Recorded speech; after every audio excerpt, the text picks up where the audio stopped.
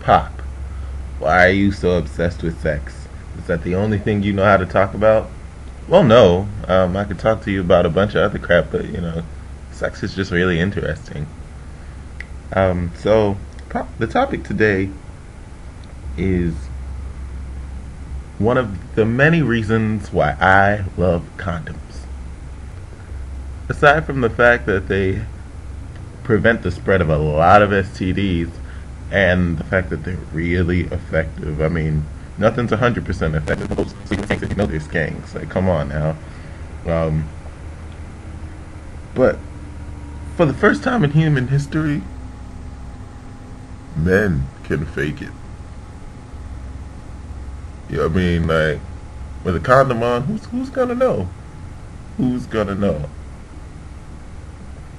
I can't be the only one who's done this. Like, I don't know. Like, I've just been in situations with men and women. More frequently with the dudes though. Um, and the percentage is probably the same, but there have been more dudes. Um, it's just like you're not feeling it. They've already gotten off. You know they've gotten off, but they're sticking at it because they want you to get off. And you're like, and you're thinking in your head, this isn't gonna happen. This isn't gonna happen. It's not gonna happen because I'm not into this right now. And thanks to the glory that is the condom, they're not gonna see anything go off. They're not gonna feel anything go off. So all you gotta do is sort of tense up a bit. Maybe make a strange face, make a little bit of a noise, maybe. Whatever your typical ejaculation jive is. Some people you barely tell. It's just sort of other guys. It's like a full on seizure. But you go through the motions. They think you've come, or they think you've came. They think you've come. They think you came. I don't know. English, weird words, blah.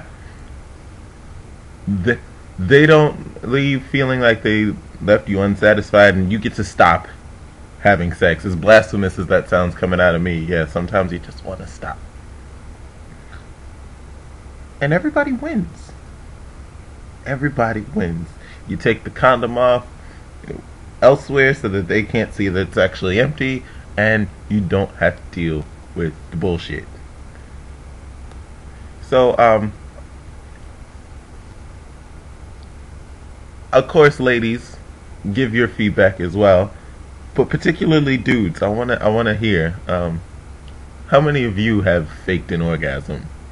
I can't be the only one. I'm sure I'm not the only one. And tell me about it. Why'd you do it? And would you sleep with that person again?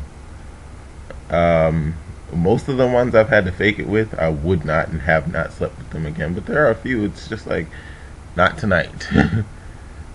So, until next time, peace and love, and you just got popped.